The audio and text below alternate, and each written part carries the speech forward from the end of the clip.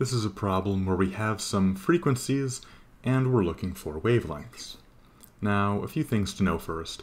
When it mentions the wavelengths in air at 20 degrees Celsius for sound, the usual speed for this that we're going to use is 343 meters per second. That is how fast sound travels in air at 20 degrees Celsius. Now, the key thing to know for this problem is that the speed of a wave is equal to its wavelength times its frequency. So in the case of this problem where we're trying to solve for wavelengths, what we have to do is algebraically solve for the wavelength by dividing both sides of this equation by the frequency so that they cancel out on this side, and we're left with a wavelength equation telling us that the wavelength is equal to the wave speed divided by the wave's frequency.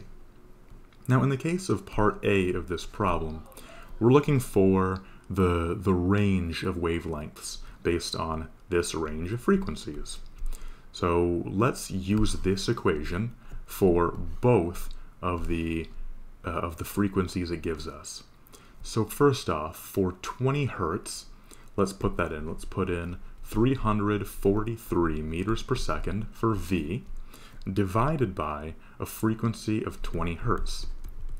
And if we put this into our calculator, then we find a wavelength of approximately 17 meters. Now let's do it again, but for the high frequency. So that's 343 meters per second divided by 20,000 hertz. If we put this into our calculator, then we find a wavelength of about 1.7 times 10 to the power of negative 2 meters, which is much smaller. And if you feel like doing the conversion, this can also be seen as equal to about 1.7 centimeters. So this means that for part A, the range of wavelengths for human hearing is going to be from about 1.7 centimeters to 17 meters. So that is the range of wavelengths that we have.